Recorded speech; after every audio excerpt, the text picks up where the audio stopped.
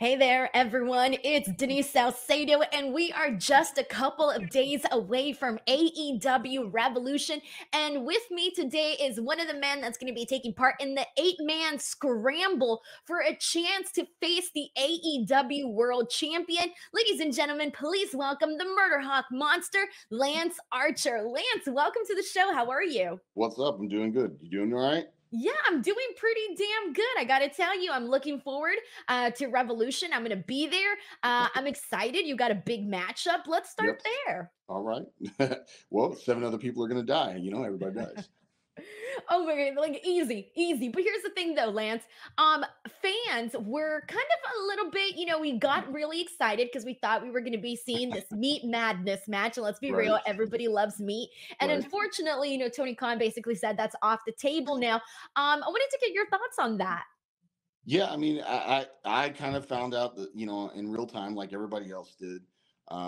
It's unfortunate that it's not happening the way it was. There's still a lot of meat in this all-star scramble. Wardlow, Hobbs, and myself are still in it.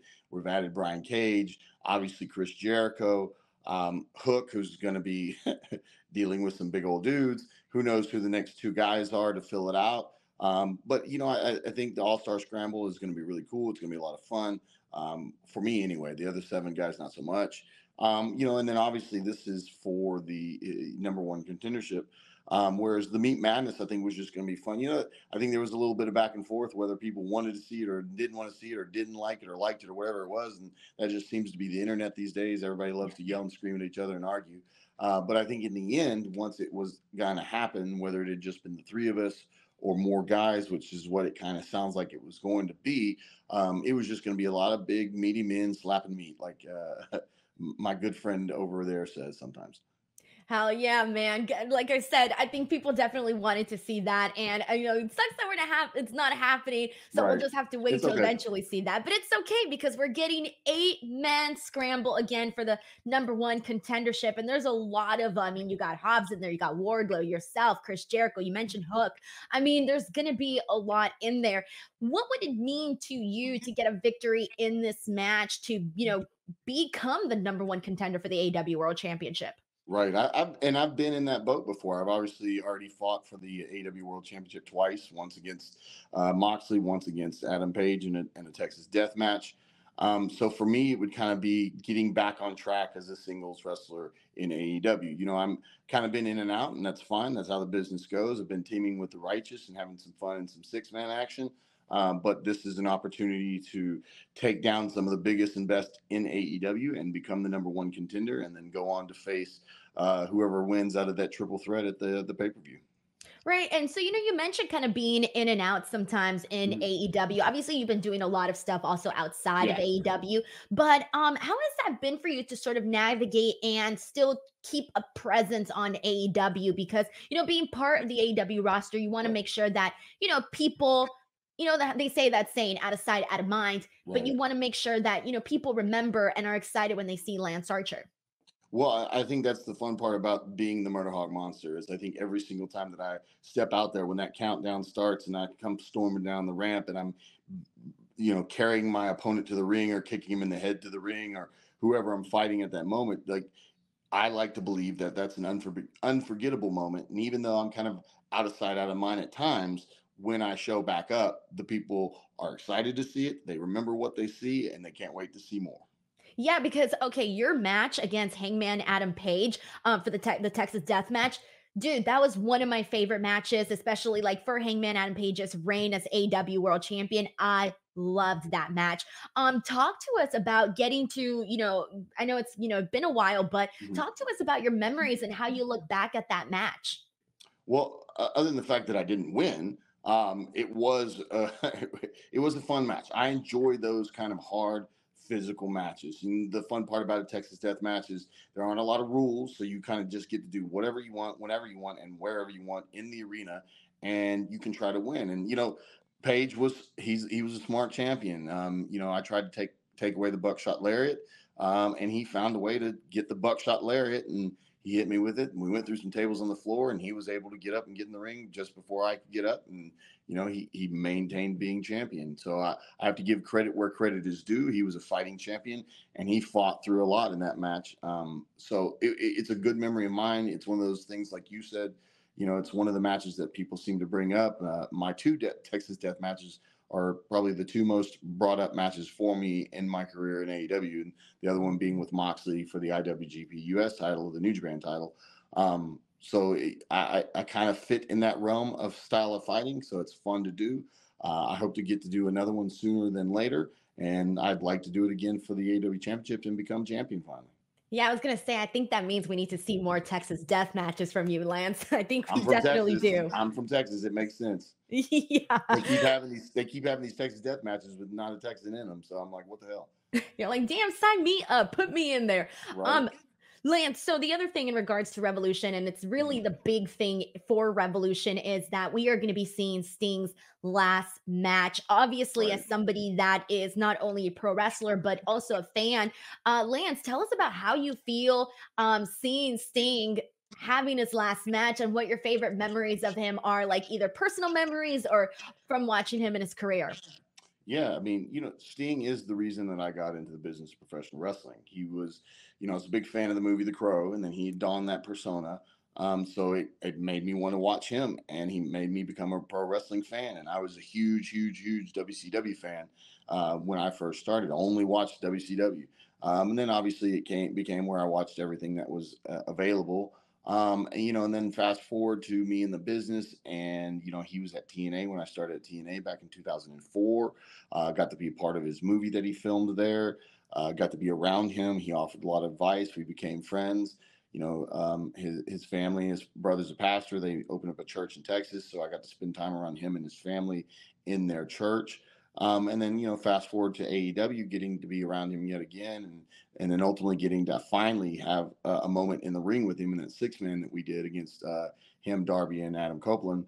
And now, I'm a part of the pay-per-view that's going to be his last ride, his last hurrah in the business. So for me, it's an honor to be there, to witness it, to watch it, and to see him kind of ride off into the sunset. Being that for me, he's been the most integral part of my career. The reason I got into it, like I said, times of advice through the middle of it, and now being able to see the end of it.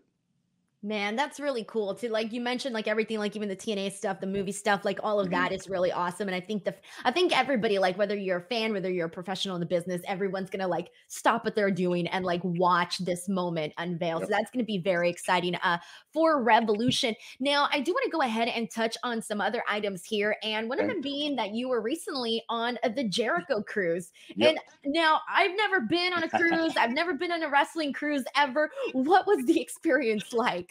That it was the first for me on both of those. I was actually supposed to be on the Jericho cruise a couple years ago, and then I was needed for Dynamite, so I went and wrestled on Dynamite.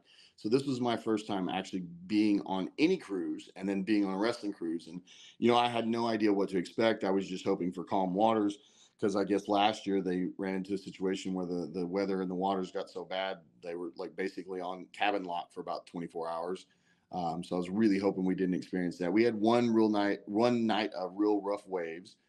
Got through that, and it was fine. I had to wrestle Rocky Romero while the boat was rocking. So between the boat rocking, the wind blowing, and me throwing, Rocky Romero was not having a good time. Um, but it was a lot of fun. It was one of those things where you couldn't really take a moment to relax much, because there were, it's full of fans. But to the fans' credit, they were beyond respectful. Like, I never felt overwhelmed by the fans. They were always very respectful. They would always ask for permission to take a picture with you or whatever they wanted at the moment. Because again, when you're walking around the ship, it's just you're in that ship with them the whole time. So it was one of those things I didn't know what to expect, but it ended up being a really good experience, a lot of fun. We got to spend some time in Cozumel for wow, what, 12 hours we're at port or something like that. So that was a lot of fun. All of it was a great experience. I hope I get to go back, and then I got to be a part of the main event of the entire, cruise, in the 6-man with me, Hobbs, and the Don Callis family against Jericho, Big Paul White, and Fastball Uh, so we had a lot of fun. I was gonna say, I always wondered about that dynamic with the pro wrestlers and the fans, and Mhm. being, basically stuck in this one big ship, and how the balance is. So it's good to hear that, obviously that there's boundaries and people are respectful. That's very cool Yep. to hear. Now, the other thing that I wanted to make sure that I touched on with you is at the Okay. end of last year, like towards the end, you were part of the New Japan Pro Wrestling Tag Team League, Mhm. and you got to obviously be out there in Japan. It's a place you're Mhm. very familiar with, and Yes. getting to do all of these tag team matches. What was that experience like, being there and doing that for the latter portion of the year? I mean, the biggest bulk of my career was in Japan. So I did 9 years there. Had been a part of the World Tag League many times over. Won it with Minoru Suzuki when I first started back in 2011. Teamed with Davey Boy Smith Jr. as KES for several years. As champions in the tag league. And then this year was a new experience teaming with Alex Zayne, and we had a fun tag team. We call ourselves Monster Sauce because he's the sauce and I'm obviously the monster. And we found a cool, fun dynamic because he does some really amazing and cool stuff. And then obviously I'm just the big bad brawler basher that knocks people's teeth in. And the combination of the two, using him as a weapon, and he found a couple ways to use me as a weapon against people. And so it was a fun dynamic. We've recently got to wrestle a couple times here in the U.S. and we've wrestled on New Japan Strong. We wrestled in the New Japan Tag League. We're hoping that at one point Tony will bring in Monster Sauce to AEW, and he'll get to experience the sauce for himself, and it'll be a lot of fun. Yeah, I was gonna say, I don't know if there's Taco Bell in Japan. I'm gonna guess not, because I know he loves Taco Bell. Yes, he's kind of got a little bit of a sponsorship in Japan with Taco Bell. He's got his own Okay, meal so in there is Japan. Taco Bell in Japan, right? Yeah, he's got his own meal at the Taco Bells. Like fans can go in and get the Alex Zane combo or whatever it's called. It's cool. Oh my god, like, no, that's freaking cool. Yeah, I wasn't Yeah. sure exactly, like, where the sponsorship or anything like that was, but that's freaking Yep. awesome. No, I remember I was at GCW actually when, he had the moment where the little I forgot what it was. I think it was glass that went into his eye, and it was so terrifying. Yeah, you should see the pictures of his basically is the pupil bleeding Oh. out. And when I say bleeding, I don't mean red blood. I mean the black part of your eye. It started spreading and like it just started opening up. Oh, He's man, got and it's like the first thing that pops into my mind when I think of Alex Zayne. It's the glass in the eye and Taco Bell. yes, yeah. Well, the first thing popped in his mind was that piece of glass. So I know. Oh my god. Oh, but it was very cool that you guys got to obviously team together and get to yeah, do that. all right. My final question is, we're going into 2024. We were talking earlier about kind of seeing you like in and out when it comes to AEW. Mhm. What are some of the goals you have within AEW for this year? And then I'm assuming, obviously wanting to be, more active on TV. Right. Yeah. I mean, I think my goal always is to always make an impact every time that I do get a chance to go out there. This match that's on the pay per view is my first pay per view match in almost 3 years. So I'm planning on making a huge impact. And it's one of those things because, again, we have such an amazingly stacked roster from top to bottom, men and women, all of them, every person that steps out there, they make an impact themselves. So, when you get a chance, you go out there and you do your best. So 2024 for me is just continue to make an impact, continue to be somebody that people want to see every time that I come out there, wanting to see more of that.